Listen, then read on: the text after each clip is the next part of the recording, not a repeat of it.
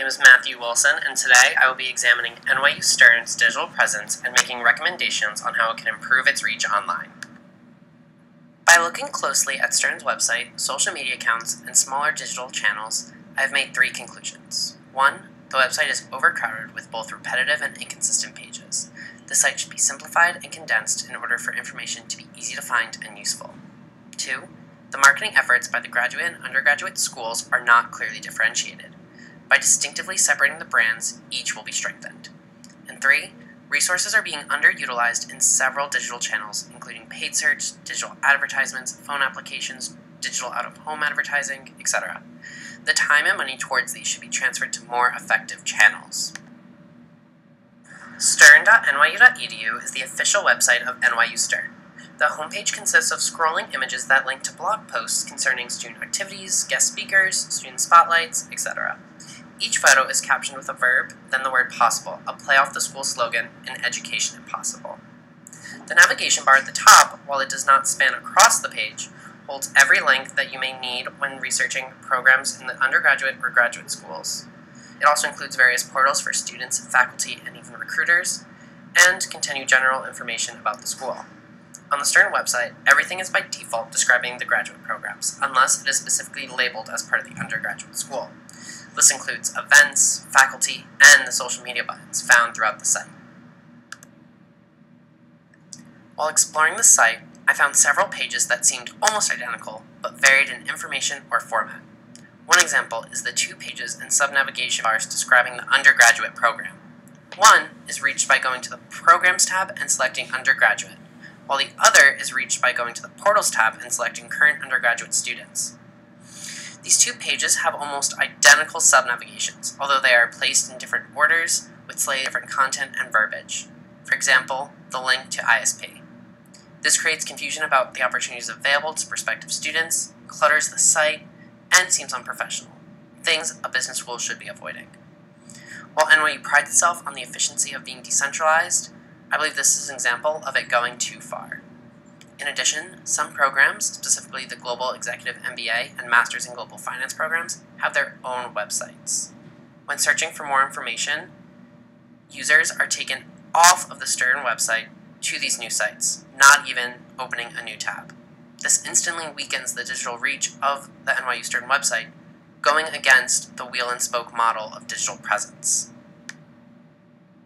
The Stern brand utilizes 2 social media handles, NYU Stern and Stern UC.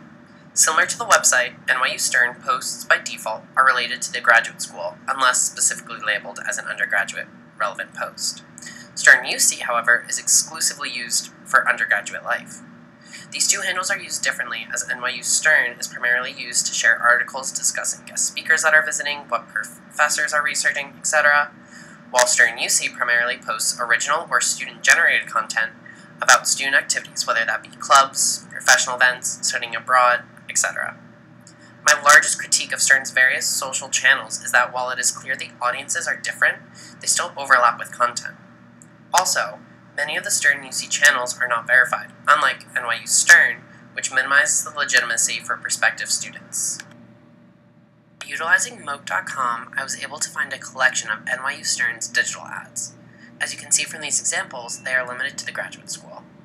This could be justified by younger generations, those applying to the undergraduate program, have efficient ad blockers and wouldn't see them, or if they did, would pay them no attention.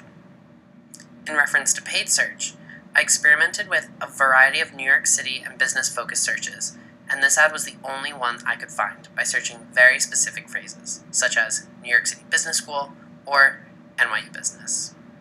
As prospective students age, they will be less and less vulnerable to traditional digital ads. So, while it may be useful to place Stern ads on pages, say, concerning MBA programs, it would be harder to justify spending this money on undergraduate targeted ads. Other digital channels that are underutilized are Stern's 2 applications, one for graduate and one for undergraduate students, that are updated twice and once a year respectively, but never widely used. And its digital out-of-home advertising consists of monitors advertising events and opportunities for students outside of their elevators. However, these 2 are widely ignored by students. To improve Stern's digital presence, I have 3 recommendations.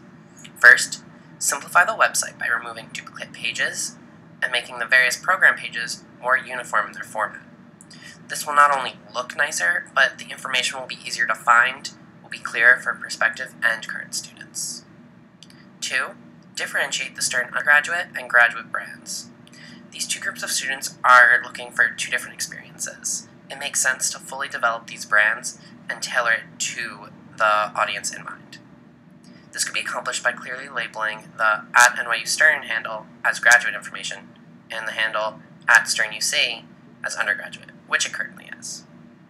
Going back to my first recommendation of modifying stern.nyu.edu, this site could be a general landing page, a source of quick links that could then further be divided into undergraduate.stern.nyu.edu and graduate.stern.nyu.edu.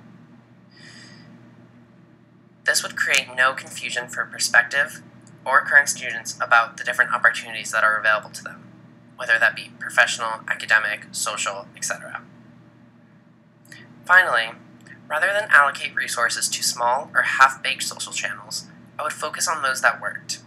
For example, develop an application that be used daily by students, one that is integrated with club meeting schedules, professional events, social activities, as well as non-Stern but NYU resources, like the bus schedule.